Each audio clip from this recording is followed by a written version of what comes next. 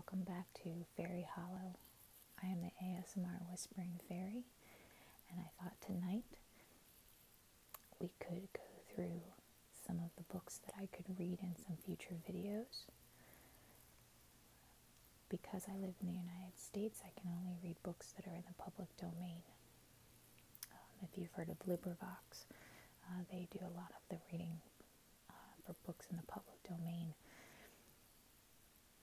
There's a lot of law behind that, but we're not going to do that today. So I have my little Kindle here. I know that sometimes tapping on the Kindle can be very nice and relaxing.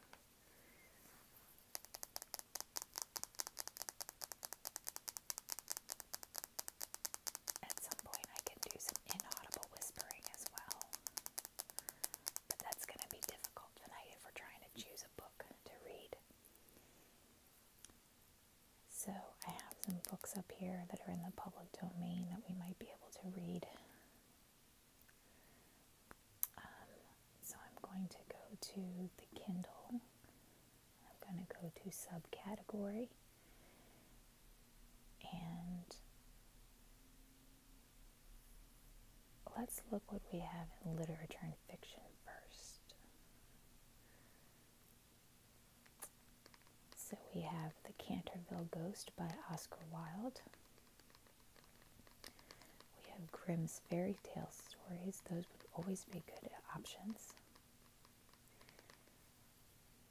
Let's see what's next. No, that's not what I wanted to do.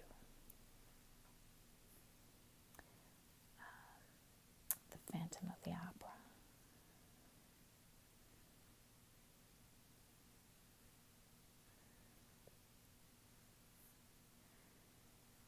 We could read any of the L. Frank Baum books. For those of you that don't know, those would be the Wizard of Oz books, which I've always thought were pretty nice to read.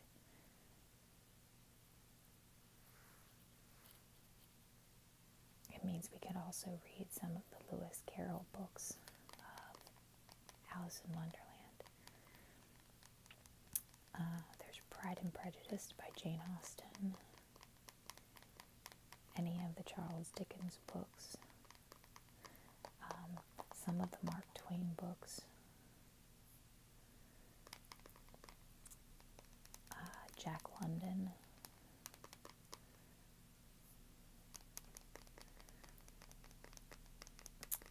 Any of Shakespeare, although I'm not sure how many people are going to be interested in that, but I also have the complete works of Jules Verne, as well as Shakespeare and all of the Sherlock Holmes. I believe I have some of the Charles Dickens, but I can get any of these on Kindle or iPad.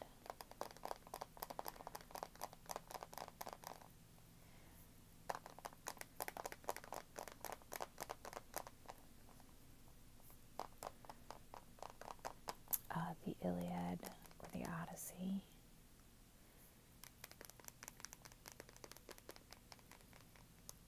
Looks like Anne of Green Gables is also fair game.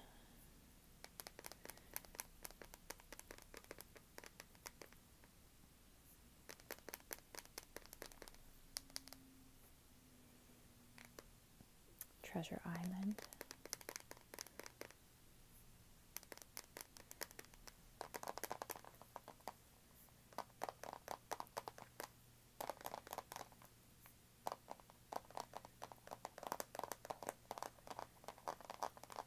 Rebecca of Sunnybrook Farm.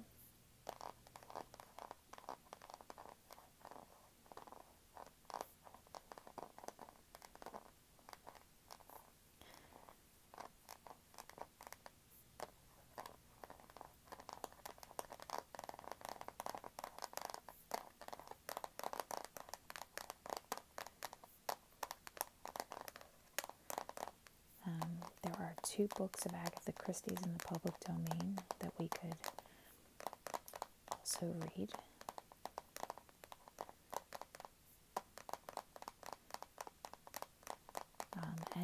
Aesop's fables. Don't know how. I guess it depends on where you grew up, and that's how you say it. Louisa May Alcott's books.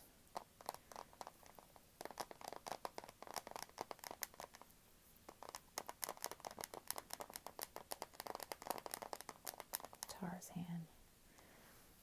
Let's go back and refine our search again to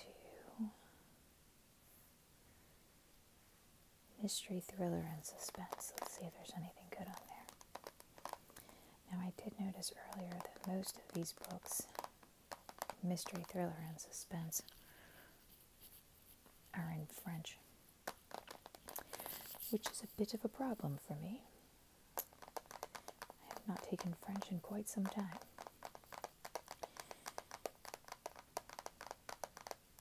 I don't imagine it would be very relaxing for anybody to listen to me hack up a language that is supposed to be very beautiful. And I would probably make it sound terrible.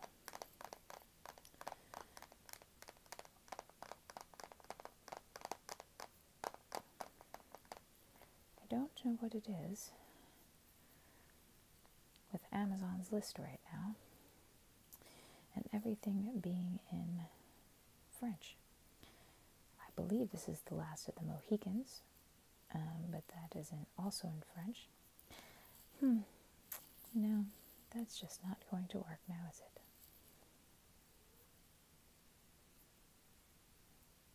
So anyway, we have quite a few books that we can read, but another thing that would be fun, I say it's fun for me, and I don't know if it's going to be fun for my 10 subscribers, but yes, we're up to 10. I'm very excited about this.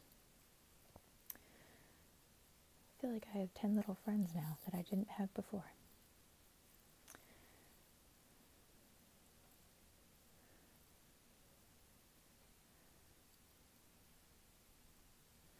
So let's try top Kindle books of 2020.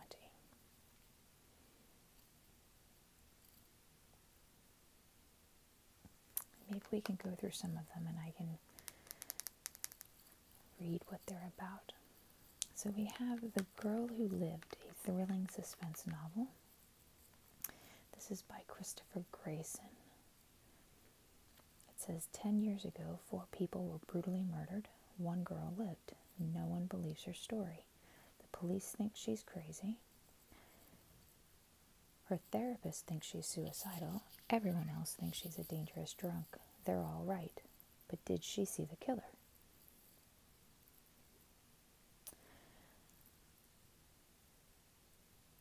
And then it says it's won all of these awards. Best Mystery Thriller ebook of the year. Winner Best Thriller. A lot of these are indie books awards. As the anniversary of the murders approaches, Faith Winters is released from the psychiatric hospital and yanked back to the last spot on earth she wants to be, her hometown, where the slayings took place. Racked by the lingering echoes of survivor's guilt, Faith spirals into a black hole of alcoholism and wanton self-destruction. Finding no solace at the bottom of a bottle, Faith decides to track down her sister's killer, only to discover that she's the one being hunted.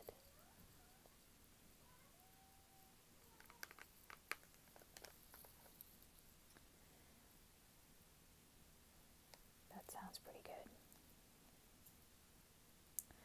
Between Sisters, a novel by Kristen Hanna. I've read some of Kristen Hanna's stuff and I really liked it.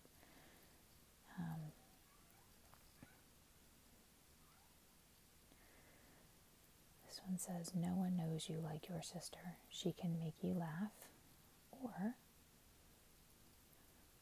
break your heart with a single word. And no one writes novels like Kristen Hanna, an author who vividly explores the intricate bonds of family and, as Tammy Hogue said, quote, touches the deepest, most tender corners of our heart. Now, in her rich, captivating new book, she creates an indelible portrait of 2 women, once lost to each other, about to come together in a time of exquisite joy and almost unbearable sadness. Sisters by blood, strangers by choice, each stands at a crossroads, ready to confront the betrayals of the past.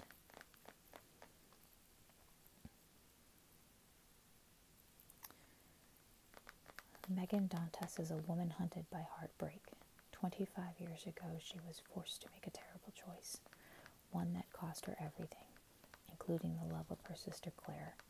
Now, Megan is a hotshot divorce attorney who doesn't believe in intimacy until she meets the one man who can change her mind. Claire Kavanaugh has fallen in love for the first time in her life. As her wedding day approaches, she prepares to face her harsh, judgmental older sister and their self-absorbed mother. It is the first time that they have been together in more than 2 decades. Over the course of a hot Pacific Northwest summer, these 3 women who believe they have nothing in common will try to become what they never were, a family. It almost sounds very sad. The Silent Patient by Alex Michaelides. If you haven't read this book, you need to read it. It was so good. And here comes the cat.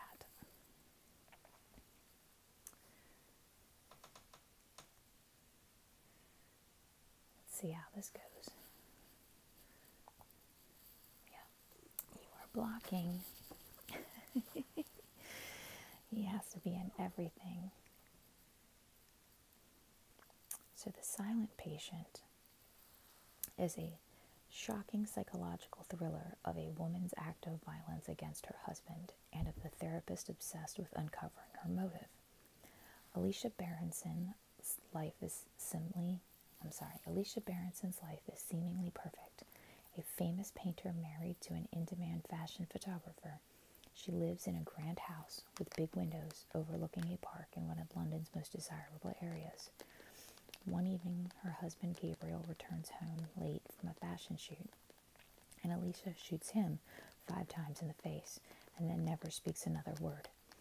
Alicia's refusal to talk or give any kind of explanation turns a domestic tragedy into something far grander, a mystery that captures the public imagination and casts Alicia into notoriety.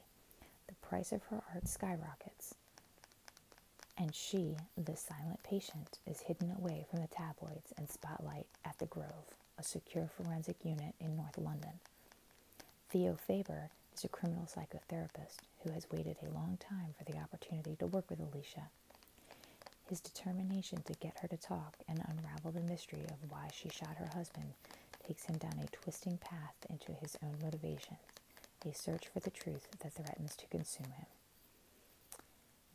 If you like mystery and thriller, I highly recommend that book.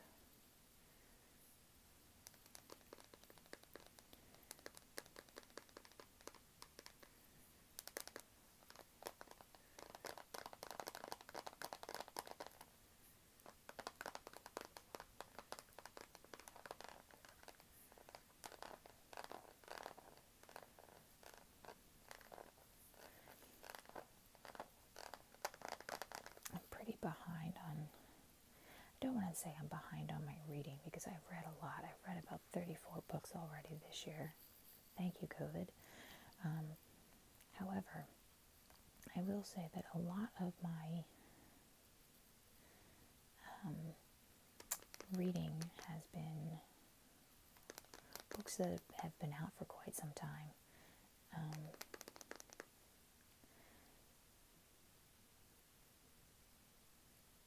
And so I really haven't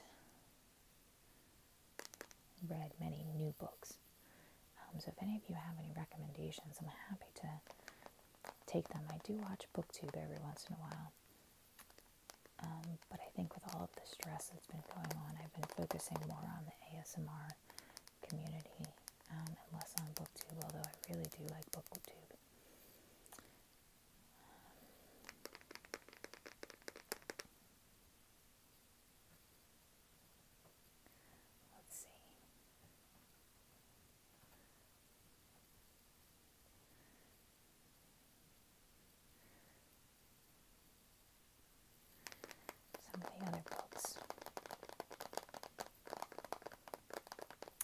Six of Crows is on my TBR list. For those of you who know that or don't know, that's to be read. So I have that downstairs. I have to say I'm a little OCD in my reading. Once I find an author, I like to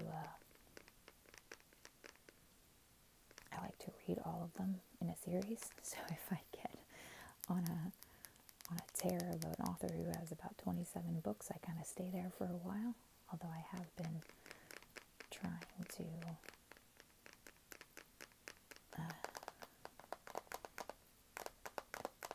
kind of alternate and go back and forth and not get too stuck on one author.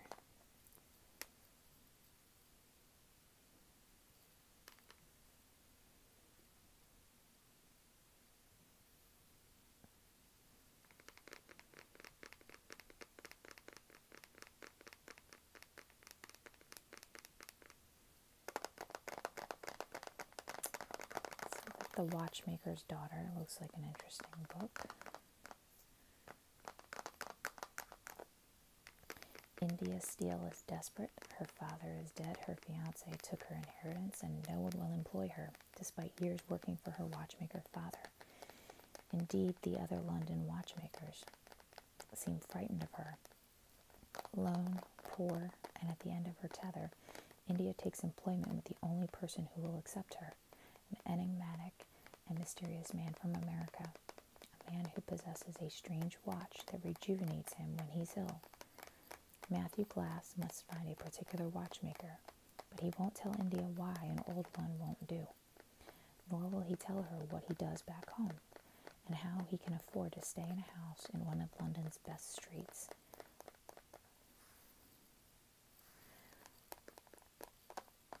So, when she reads about an American outlaw known as the Dark Rider arriving in England, she suspects Mr. Glass is the fugitive. When danger comes to their door, she's certain of it. But if she notifies the authorities, she'll find herself unemployed and homeless again, and she will have betrayed the man who saved her. That looks really interesting. And it's in a series, which I think we all know by now where that's going to lead me. Down the rabbit hole.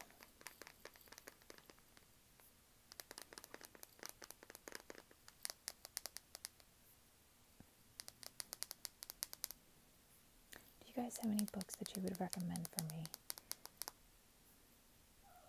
I've read quite a few this year, and I feel like I've been alternating between Patricia Cornwell and Michael Crichton. And I read quite a few books that I like, in addition to that, but I got on that kick, and I really need to get off of that kick and kind of broaden my horizons a little bit.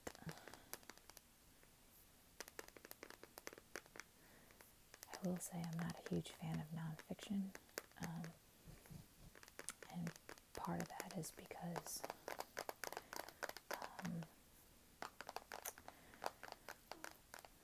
I see a lot of hard things on a daily basis, and I use reading as an escape, so I don't necessarily want to read about what's going on, or nonfiction. It really, for me, is more like a fantastical escape, which is kind of funny because my fairy prince is the exact opposite.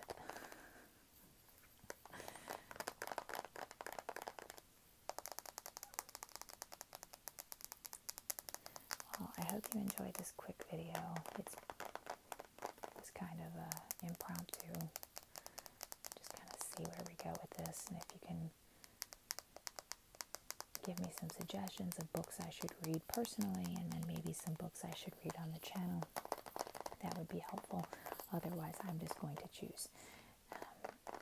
So I hope this finds you well. I'm hoping this week to be moving to a new Pixie Hollow, so that it's a little bit more, I don't know if professional is the word, but a little bit more aesthetically pleasing. So, but thank you for joining me tonight in the ASMR Fairy Garden.